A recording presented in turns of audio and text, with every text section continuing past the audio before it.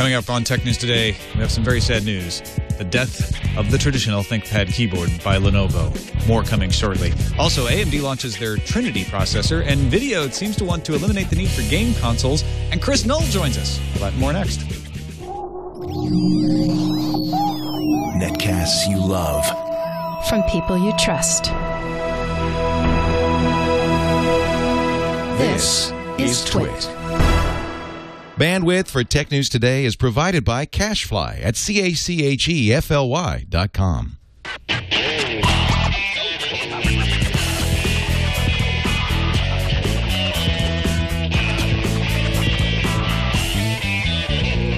This is Tech News Today for our Tuesday, May 15th, 2012. Tech News Today is brought to you by Gazelle, the easy way to sell your iPhone, iPad, iPod, or Android smartphones from your home or office so you can get the latest versions. Get a risk-free quote that's good for 30 days at Gazelle.com.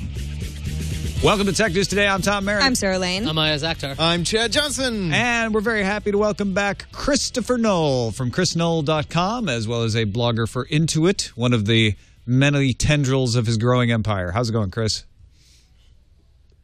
We suddenly can't hear Chris. What happened? Wonderful. Can you hear me now? Oh, Did you sit on your mute button? All right. My empire still rules. Well, welcome back to the show, Chris. Always good to have you on. Let's start. You know, we've got lots of Facebook IPO news. We even have some Google Oracle news. But by golly, we have a good old-fashioned laptop line announcement. That's right, computers. We're going to talk about computers on Tech News Today because Lenovo unveiled its new lines of ThinkPads and IdeaPads. So here's some general specs on these things. Ivy Bridge inside, USB 3.0. And what's likely to get the most attention? New keyboards. New keyboards? So that ThinkPad, venerable, old-style keyboard, gone. No! It's gone. No blue enter key. Exactly. And it's more, I love the ThinkPad keyboard. Or the island style. Now, while the island style? What does that mean? They call it island or they call it chiclet. It's with their space. Means it shows up late? Or does it have pineapple on it? I don't believe any of those is accurate or are accurate, but I believe... can't tell if you're kidding. Do you love the keyboard? No, I'm serious. Okay. I love the ThinkPad keyboard. A lot of people love that keyboard, and that's one of the things that when Lenovo bought IBM's PC business, they're like, don't change that keyboard. They finally did it, but Nate Ralph at The Verge says, the new keyboard doesn't disappoint, okay? So hopefully people... That's almost damning with faint praise, Nate. Let's find out what happens. I'm sure there will be a bunch of posts about this if it does disappoint. Also included, let's get past the keyboard, Rapid Boot and Boot Shield, which brings boot times to under 30 seconds. Lenovo says that boot time is about 40% faster than typical Windows 7 It's pretty sad that 30 seconds is fast, but it is. It's not bad, 30 seconds. I mean, it used to be like 2 minutes for me with my old 400 megahertz machine. Rapid Charge, which brings up your battery to 80% charge in as little as 30 minutes. Faster than a 400 megahertz machine. And like Superman. So here's some standouts, though, because there's a lot of different lines out there. There's the X version, there's the T, W, and the L series, and the IdeaPads as well. The standouts, it's got to be the Lenovo ThinkPad X1 Carbon. It's a 14-inch Ultrabook, 3 pounds. Lenovo claims it's the world's lightest notebook, 14-inch notebook, that is. 1600 by 900 display, which is a bump from the old X1. It's got a carbon fiber roll cage. 3G broadband is optional.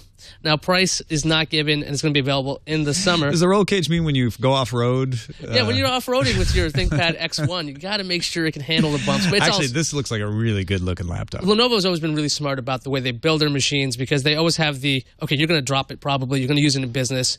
It's going to survive a fall, most likely.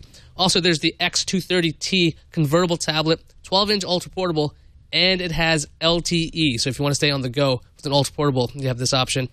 Then there's the 430S, which brings Thunderbolt. That's interesting. And this thing's going to cost about $1,400. Yeah, so $1,400. So there's a whole bunch of them. And Chris, you have an Ivy Bridge IdeaPad, right? I do, right on my desk. It's got the new keyboard. In fact, these are the same keyboards. If you saw IdeaPads from late last year, they're rolling that keyboard onto all of the IdeaPad and ThinkPad line. What do you think of the keyboard? Experience it now. I am a diehard ThinkPad user from way back, just like you, and I've used both keyboards extensively. I still like the old style. I figure I'll get used to the new one. It's not terrible. It's better than most island-style keyboards or chiclet keyboards, but it's not the same. Yeah, I do not. I mean, I like most things island-style, just in general, but the island-style keyboard is not It's not something But I for love. TrackPoint fans, they didn't get rid of the TrackPoint in that middle. That eraser head's still there. I was one of the few people who doesn't The nub. I never take my hands off the keyboard. I used to not do that with my Lenovo, so I'd constantly be on that TrackPoint. And that, to me, is kind of this small nod to, yeah, we know you're going to be ticked if we remove this. But the keyboard change, I think, will get a lot of people pretty ticked off. These are some pretty sweet looking laptops, I have to admit. Lenovo's doing a good job, although I'm very skeptical about the keyboard change. We've got a wealth of news coming out of Facebook's IPO as it gets closer and closer. It looks like it's going to happen this week. Yeah, it's IPO week for Facebook. And it's funny, you'd think that they would have been in a quiet period, but Facebook has been pretty vocal. In fact, can't keep them out of the news. This is the loudest quiet period we've ever seen. Yeah, so Facebook has filed new paperwork, an amendment basically for its IPO. They've upped the share price range. It started out as a peak of 34, 29 to 34 was the range. Now they've nudged that up a little bit from $34 to $38 per share, which puts it back up to that $100 billion valuation that we had seen way back in, I guess it was February. They are expected to price their stock officially Thursday afternoon. There is also updated language on their acquisition of Instagram. Of course, they bought Instagram for $1 billion. The deal is expected to close in 2012 now, says Facebook. Previous document said the deal would close in Q2 of 2012, and that was very explicit. Q2 is nowhere to be found anymore. They're saying this year, and obviously people are speculating that this might have to do with the FTC investigation into the purchase of Instagram, which is pretty standard when acquisitions are of this price. It doesn't necessarily mean that it's not going to happen. And we just had that thought Facebook is being a little less optimistic about closing. Yeah, 6 months or more, it might delay it, and that would be consistent with what they're saying here. Right. Now, analysts, of course, are weighing in, as they do, as far as IPOs go. Stern Agni analyst Arvind Bhatia says, buy it. He has a buy rating on Facebook, and he has a target price of $46. Now, that's pretty high, but he noted mobile growth and the Chinese market are two very, very good indications of if Facebook does this right, they could triple their revenue growth in as little as 5 years. Now, not everybody agrees with these analyst claims and says, this is absolutely overpriced. People, depending on who you ask, are very bullish on Facebook or think that it's just a passing fad. In fact, or you look at the previous IPOs, Groupon came out really strong and then dived. And several others have come out really strong and then dived. But Groupon had also been compared to a Ponzi scheme before they IPO'd. So it's it's hard to compare the two companies. I'm not necessarily saying that that's what they were, but I think that they had fewer users, fewer revenue, and maybe fewer prospects. It's just of the future. Lately, most IPOs have dropped down after their initial release. So That's true. Facebook would be bucking the trend. Facebook would be bucking the trend, but it's also not like other companies. Facebook is a huge company that's been very successful where others have not. There was a poll. Associated Press and CNBC polled 1,000 people and said, what do you think about Facebook? Basically, let's get the public's opinion. About half of them, a little over half, called Facebook a passing fad. Like wearing an onion on your belt. That's right. 51% have a favorable impression of the company. 23% say, no, actually it's unfavorable. Again, about half of the people polled believed that this initial asking price is too high. And by the way, they were polled this before Facebook ended up bumping up its initial asking price, the range anyway. And there's a story on our subreddit that's actually from April 30th, which is why it's not in our lineup.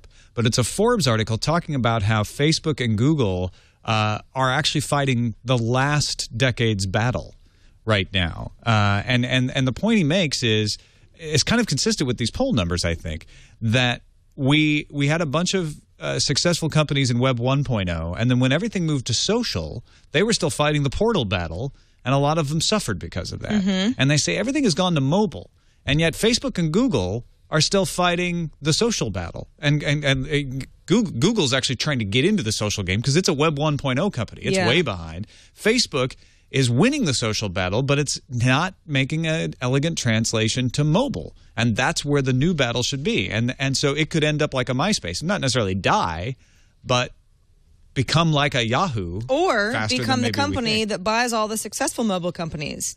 Instagram, for example. You can look at Apple's, you can look at IBM's as examples that buck the trend. And one of the ways they do that is incorporate the people who know how to take advantage of the new trend. Yeah, they got money. Along with Instagram, Facebook acqui-hired meaning it's not an acquire of the company so much as the employees. Photo sharing service, mobile photo sharing service, Lightbox today, just a couple days before their IPO. I mean, they're really down to the wire at this point. They picked up the engineering talent, which is 7 members of Lightbox. It's a London-based company. All of those 7 members will join the company, so it's a full acqui-hire, as they say. But Facebook isn't actually acquiring their data. So all the user data that Lightbox has in their service will be wiped out. Actually, users have until June 15th to download all of their information that might be on Lightbox's servers, and the company will shut down after that. The employees will become part of Facebook, and Lightbox will cease to exist. Although they do say they'll be open sourcing some of their code for Lightbox and posting it on GitHub for other people to use. So Facebook has been busy. They bought Instagram. They bought Glance last week, or Glancy, I guess, depending on how you read a double Glancy. E. That's why I've heard it. Which is a passive location mobile app as well. So all of a sudden, Facebook's mobile presence, it's a little bit yet to be seen how this is all going to look in another 6 months. But they're certainly buying products and acquiring people who do mobile. And in the case of Lightbox, they were predominantly focused not just on mobile, but on coding for Android. So one could think, well, Instagram, although they have an Android app, and it's been pretty well received for a long time, they were very iOS based. And I think a lot of people think of Instagram as kind of a product that works well within the Apple ecosystem. Lightbox, a little bit more associated with Android, so they're covering their bases, trying to anyway. As Facebook gets bigger and bigger and does all these acquisitions and picking up talent, I mean, we're going to see if they're going to go the Yahoo route, where acquire everything and mismanage, and that led to a disaster. Or what they're doing, it looks like what they're doing, though, but they've done this with Goalwalla. They picked up everybody. They figured out how to integrate that properly into Facebook. It's really about the management here. And Facebook has a pretty strong management head when it comes to not just Zuckerberg, but is it Sheryl Sandberg? Yep. She's pretty much the adult in charge over at Facebook, and she's been able to steer, the company into more and more profitability that people probably wouldn't even expect. It's like, how are you going to make money on this? Well, they figured out a way, and they're going to IPO pretty huge. So, I mean, if they can continue their management structure and being able to integrate these people and technologies in a way that's not like these separate arms, but actually is one thing in Facebook, they're probably going to do very well.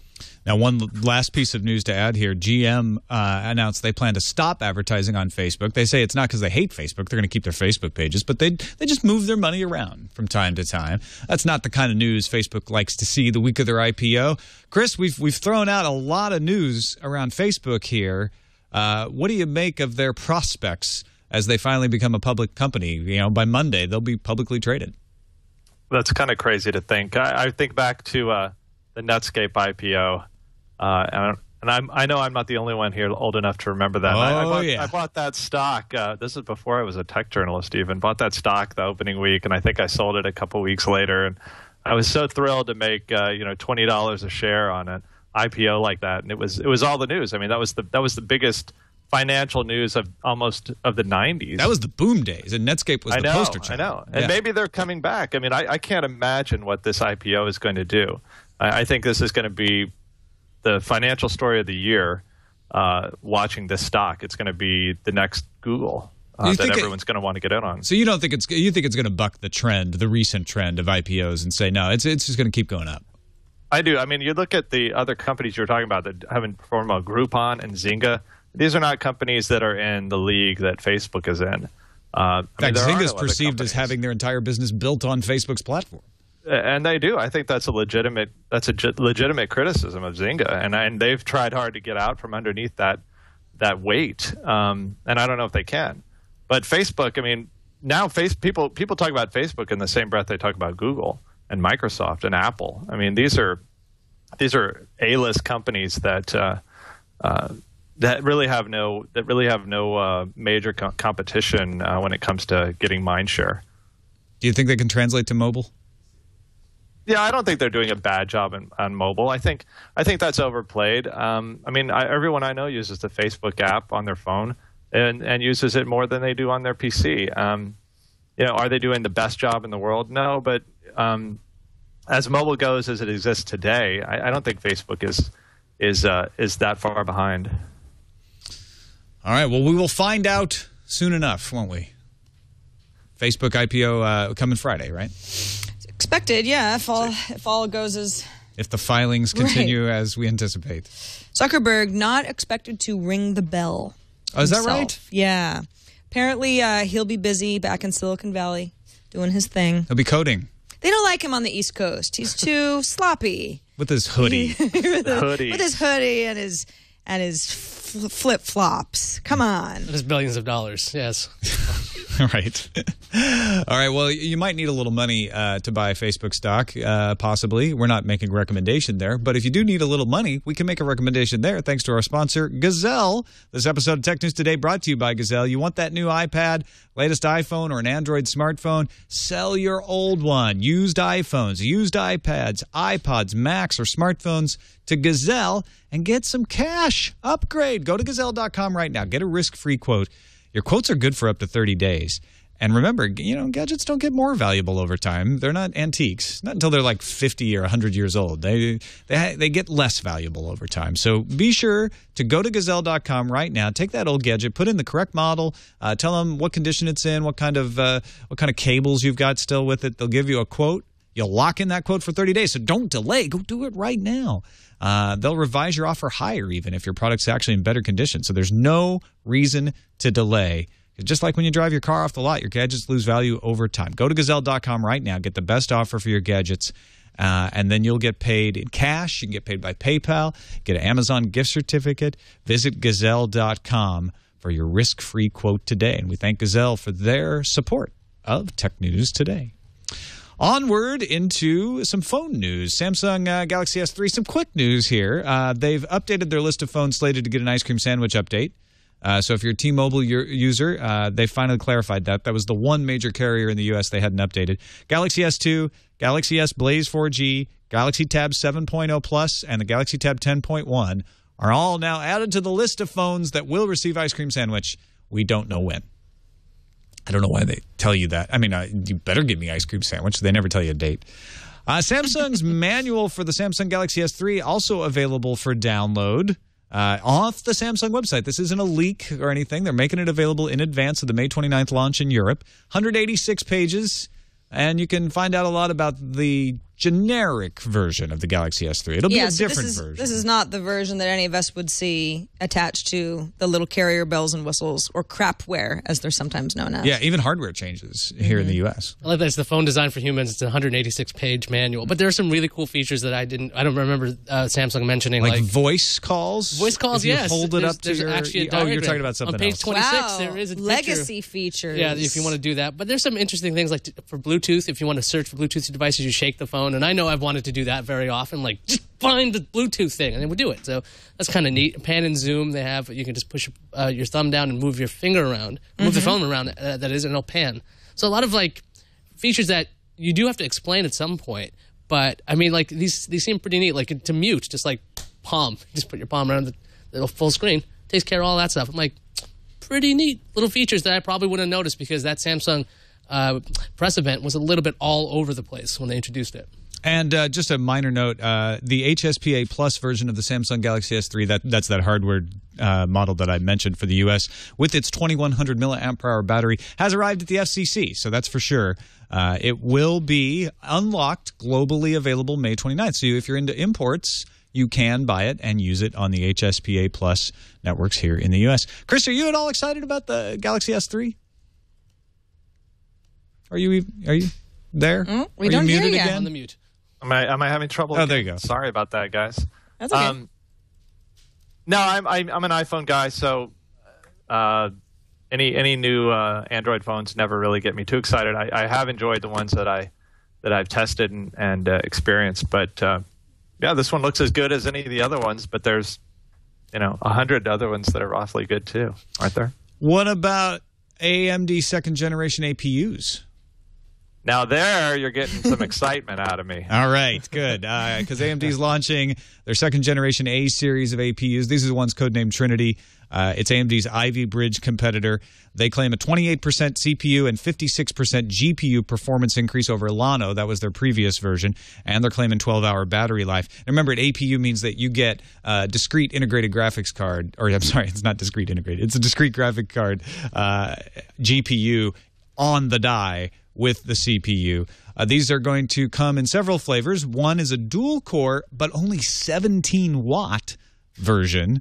I believe that is the ultra-low voltage 2.1 gigahertz A6. There's also 25-watt quad-core versions and 35-watt quad-core versions. These are still 32 nanometers, though. Even though they're competitors with Ivy Bridge, they're not down to the nanometer scale of Ivy Bridge, and they're based on the pile driver microarchitecture. What do you get? Well, you get that discrete GPU. It's VLIW4 based on the Radeon HD 7000. It supports DirectX 11. It's going to come on Acer, Asus, HP, Lenovo, Samsung, Sony, and Toshiba. They've all got laptops coming with these. But you may say, okay, spec man, all of your mumbo-jumbo and your acronyms mean nothing to me. What is this going to do for my laptop? Well, it's going to make it thinner. It's going to make it use less power. And the big thing they're pushing with Trinity is that it's great for gaming and video. It's in fact optimized to get 30 frames per second video, and they say Ivy Bridge can't handle that. You're going to be able to do video on these small, thin laptops that you can't do with any other processor. Yeah, and they're right to push that because I've seen some benchmarks, and for CPU, the Ivy Bridge stuff pretty much kicks this thing's butt all the time, and that's one of the issues. Even older versions of Sandy Bridge was beating up some of these APUs at this point when it came to actually using the CPU. But when it came to video and GPU stuff, the AMD was quite competitive on these things. And don't forget, AMD does not charge anywhere near as much as Intel does. So you're going to get some pretty good performance, or actually comparable performance, at least in video gaming, when it comes to things like versions of the Sleekbook and other AMD-powered devices. Yeah, imagine the Lenovos we were talking about earlier with the AMD processors in them. Now, does that get you excited, Chris Null? That is very exciting. Actually, the APU idea I've been pumped for years, and it's just been so slow in coming to fruition. The old APUs they just don't really perform much better than integrated graphics do. And finally, it looks like with Trinity that AMD has something that is really going to offer significant graphics benchmark improvement over what you're getting with integrated. Now, it's not going to get you anywhere near what you get with discrete graphics, but for somebody, if you want to do gaming in a thin and light notebook or an ultrabook even, something in that form factor, this might be in a way to actually get it done finally. And our final story actually is trying to move past the need to have a graphic card at all. Just don't even worry about it. Offsource it into the cloud. At the 2012 GPU Technology Conference in San Jose, Nvidia announced 2 new Kepler-based processing units for high-performance computing. It's part of their CUDA 5 platform. A Tesla K10, based on the GK104. That's the same that's found in the GTX 680 and 690. That's going to be available immediately. And the Tesla K20, based on a GK110 core, and that'll be available in Q4. Now, these are for pros. These are for folks who want maximum performance, smart resource allocation, good energy efficiency in like rack-mounted hardware, data center hardware. But along with these cards are a couple other very interesting announcements that can affect your life. The world's first GPU for cloud computing, the Nvidia VGX platform, meant to be implemented in a data center with these new K10 and K20 chips, allowing, say, your employees in an enterprise to access a virtual machine from any device, can serve up to 100 users. They showed off an iPad running Citrix Receiver connected to VGX and running 3D simulations and Autodesk on Windows. And then they showed a MacBook Air accessing the ILM render farm. Yeah, that ILM, the folks who worked on Avengers and Battleship, the guy made some real-time changes to those very films, scenes, right from his MacBook Air, and was able to operate it over the cloud. And here's where it gets to mean something for you. They're planning to bring it to gamers as well. They've partnered with Gaikai for something called the GeForce Grid GPU. There's a lot of terminology being thrown around here, but essentially what this does is reduce the latency of streaming games to just 10 milliseconds by capturing and encoding game frames rapidly and in a single pass. I'm promising that the enhanced Gaikai service would be available on TVs, tablets, and smartphones. They showed a demo of an unreleased game called Hawken being played by one guy on an Asus Transformer Prime and another guy on his LG Cinema TV. It's a smart move for Nvidia. I mean, they're working on their mobile processors with Tegra. They have discrete graphics for desktops, which is kind of, I guess, I would say almost fading away. but they're making sure that they have something that when you're using a low-powered device, something in the future, maybe like a cheap tablet, you can get them really low cost at some point. You don't have to worry about the processing because NVIDIA's got it on the back end. Because I'm really intrigued by this. Because if people are slamming, let's say AMD's products saying, oh, they can't handle this. It's like, well, who cares? You can just always do everything on the cloud anyway. And NVIDIA's got some really interesting products for this. Yeah, I mean, this could mean no more game consoles. You could play console quality games, the latest versions over the cloud on whatever hardware you got. I mean, that was the promise of OnLive when they launched. And NVIDIA's getting in and saying, hey, we can power that and make it even better. And the more they can diminish that lag, that's the thing. I mean, the latency, somebody's always going to perceive that. If it's 10 milliseconds or less than that, someone's going to say it's not the same as if it was right here, right now. But if they bring that down to the point where people aren't noticing it and they never even think about it, then that could be the end of consoles, or we don't have to worry about the upgrade cycle. That's all taken care of on the back end. This kind of stuff is just there's your little front end machine. Chris, that makes mobile gaming a different market too. I mean, if you can stream 3D gaming to a cell phone, and that's a sea change. And then we'll all panic about data caps at that point. That's all I can think of right now. Sounds great. Until you get towards the end of the month, and then you don't have any more fun to have because you've blown through all of your data. I think that's what will help us get data caps either gone or loosened up. Because there are too many services that we wouldn't be able to take advantage of, and these companies are going to have to start working together. Yeah, and they'll work on your behalf. Yeah, I hope that's the case, because it just worries me. That's the problem with the cloud that just worries me. All right, I'm too much. I'm too worried not to go onto the news fuse. Crush and burn.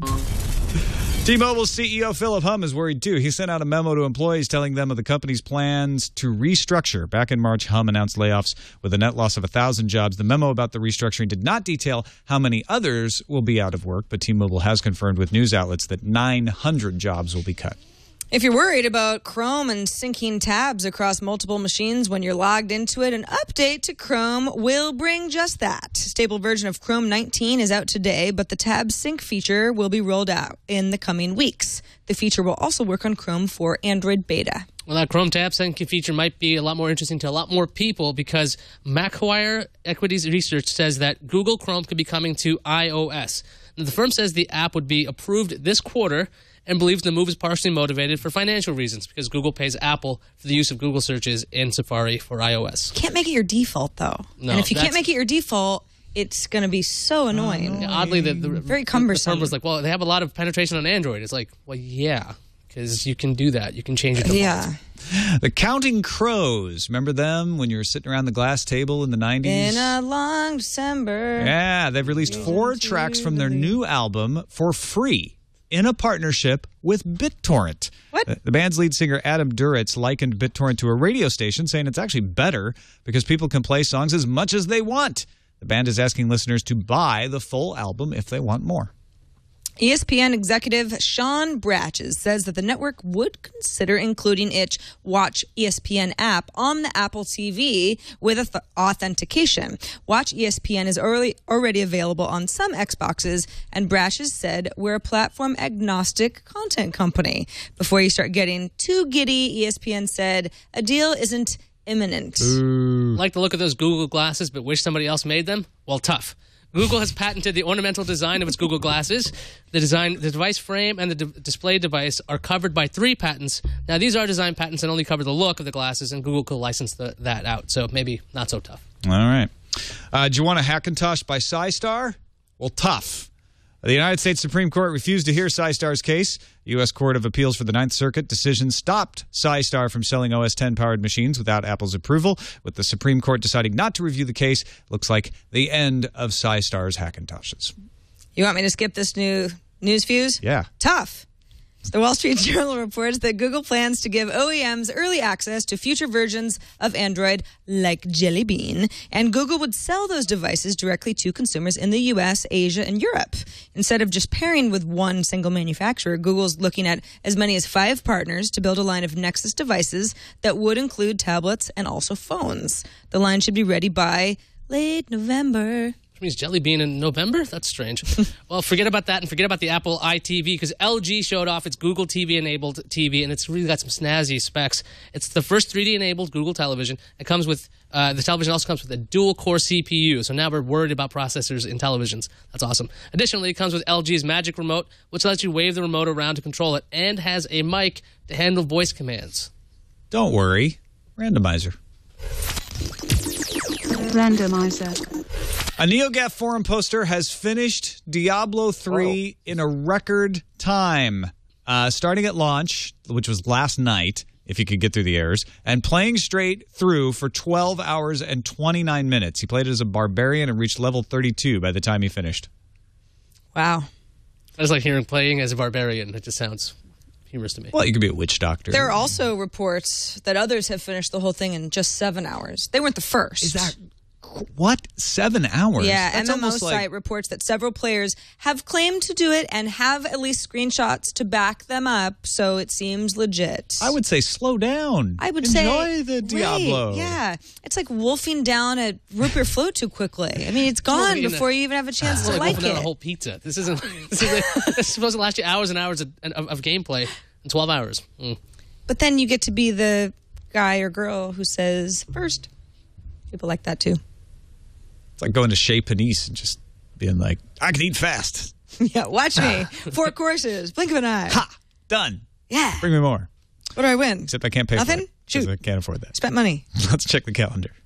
The Oracle versus Google patent case is now in the hands of a jury. Lawyers for both companies presented their closing arguments this morning. Judge Alsup did order that Google should submit a detailed offer as proof to Nexus, explaining that the correlation of the test files, 9 lines and rain check with infringers' profits, and yada, yada, yada. You've been following all this, so this all makes sense to you, right? Have you been following this, Chris? No, not at all. Yeah. I shouldn't yada, yada through a patent case then. That's unfair. This is Google should submit this by 9 p.m. This evening, Pacific time. So it's not over yet, but we are inching along. And finally, Verizon's 4G LTE is spreading to 28 new markets on May 17th. Markets like Lake Charles, Louisiana, Joseph, Michigan, Newcastle, Northern Cambria County, Oil City, Franklin, Somerset, and York in Pennsylvania, Myrtle Beach, South Carolina, Mitchell, San Diego, Paris, Texas, Burlington, Northern Vermont. Oh, I'm sorry. We don't have time to name all of the towns. The message just showed up. Time for rude. An incoming message. Our incoming message is an email from Jeff Spencer today. He says, your show is the only one I hear about the Apple ProView iPad name lawsuit. I've actually got a working 15-inch ProView iPad LCD monitor. As the case is coming close to a settlement, seems like a good time to put together some image or joke for feedback on your show, but I'm having trouble figuring out the best way to make this funny. Static image of the iPad home screen on the monitor might be funny. Video of me trying to touch the icons on that image because it's not a touch monitor. Video of someone actually touching using an iPad menu on this monitor. Craigslist ad for a 15-inch iPad. I think that's the winner right there. That's funny. Yeah, do not lie. I think if he can complete Diablo 3 in 6 hours on that monitor, there we go. Yeah, and then he can say, I completed Diablo 3 in 6 hours on an iPad monitor. There you go. You can hook up an Apple TV to it and then AirPlay mirroring with the iPad just to mess with it, with people. I love the way the picture he sent us. It almost looks like somebody just took a sticker that they printed themselves that said iPad and just stuck it on the monitor. It really, yeah. That's pretty much actually the way it looks. That's how strong their claims are too. Oh, actually, I think they're a little I stronger. think that is a sticker, you guys. It's still there. It's been around for years, so it's pretty strong. I think it is. There's also a little coffee stain or something. I think it's a sticker affixed by ProView. That coffee stain is structural. It helps. What? Keep it together. Somebody needs to clean this thing up before they sell it anywhere. All right, we gotta clean up after ourselves here. So thanks everyone for watching or listening and submitting stories in our subreddit, technewstoday.reddit.com. That is the place to let us know what stories you'd like us to cover on the show. We appreciate everyone who submits stories and who votes them up or down. Voting, if not more important, is definitely as important as submitting stories. And big thanks to our moderators in there as well. Chris Null, thank you for joining us as always. And let folks know where they can find parts of your empire online. How about swallow me on Twitter today at Christopher Null? Christopher Null. Spell it out. Yeah. Christopher Null. CHRISTOPHER. Null. All one word. Using your name as a Twitter handle. Interesting. Progressive. It's progressive. You're clever. Yeah, I don't think it'd ever work for me, though. It's too late. Yeah, it's much too late. Thanks again, Chris. Always good to have you. Sure. Thanks for having me on the show. And thanks to you folks for listening or watching. You can find us on the web, twit.tv/TNT. You can email us. Our email address is tnt@twit.tv. Give us a call and leave us a voicemail. 260-TNT-SHOW is the phone number. And, of course, find us live every day at live.twit.tv around 3 p.m. Pacific, 6 p.m. Eastern Time. If we don't see you there, we'll see you on demand. And we'll also see you tomorrow when we have someone else with us. Martin Giles from The Economist. All right. See you then. Returning Jason, too.